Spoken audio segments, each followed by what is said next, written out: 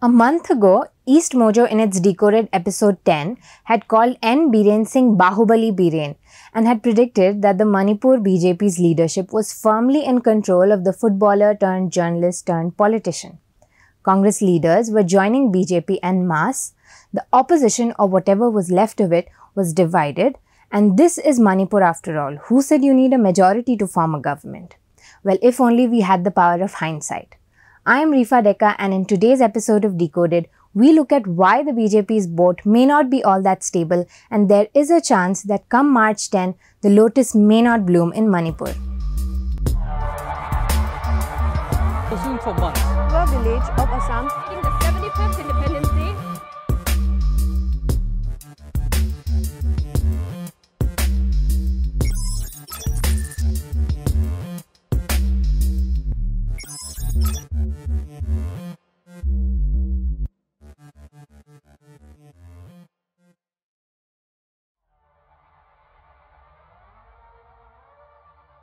The BJP since 2017 had made it almost a habit to chip at the Congress and its leaders, so much so that as many as 12 of its MLAs joined the Saffron Party.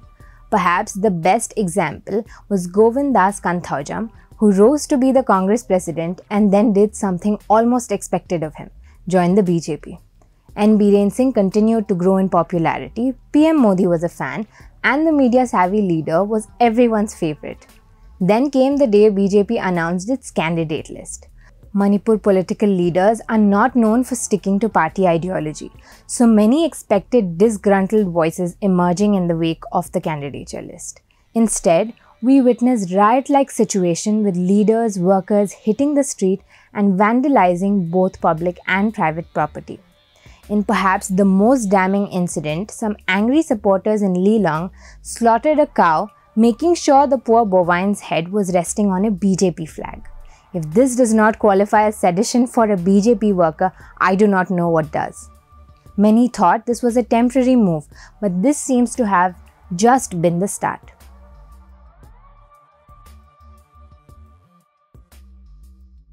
The disgruntled BJP leaders made a beeline for literally any and every party that could have them.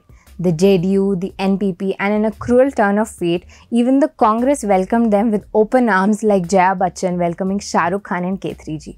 For the opposition, this was a shot in the arm and gave them some newfound hope that the BJP was after all vulnerable.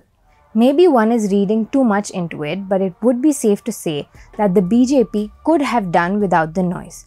But this was nothing compared to what Chongtham Bijoy Singh, the most senior BJP leader in Manipur, had to say. Remember, in a state where leaders change parties faster than a magician performing magic tricks, Singh had been a member since the 90s. The 90s! And yet, as EastMojo's coverage showed, following his expulsion, the leader minced no words at all.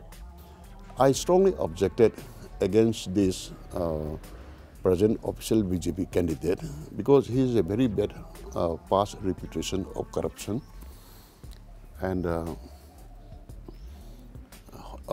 reputation of hoarding large amount of black money that I cannot, or say, just swallow it down. Yup, that was a 30-year veteran speaking about his former party. Sure, one may say he is bitter. But for someone who gave his life to a party and its ideology, saying such things can never be a good sign.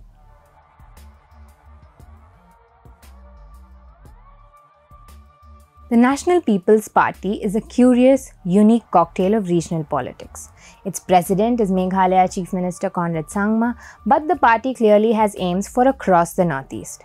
Not happy with the 4 seats it won in the 2017 elections, the NPP is done playing second fiddle to the BJP, and this time the party is contesting 38 seats. Now, of course, they will not win 38 seats. They won't, right? But clearly, this is a sign that the party is aiming high. Now, whether they soar high or fall flat on their face as an ally of the BJP, they will only hurt the Saffron Party's chances. In fact, the Deputy CM has even said on record that Biren Singh government could have done better. Talk about trolling your own government.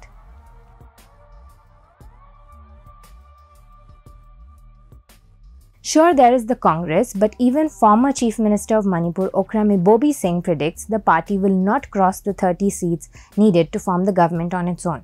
So, we are focusing on the other parties. The NPF is now contesting on 10 seats in the hill districts, while the JDU is contesting on 38 seats too. Should either of these parties perform well, there is a good chance they and not the NPP get to be the kingmakers. This, however, could only be good news for the BJP. The JDU is a loyal ally and so is the NPF.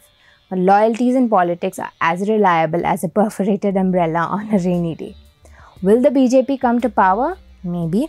But boy, it sure looked a lot more rosy a month ago.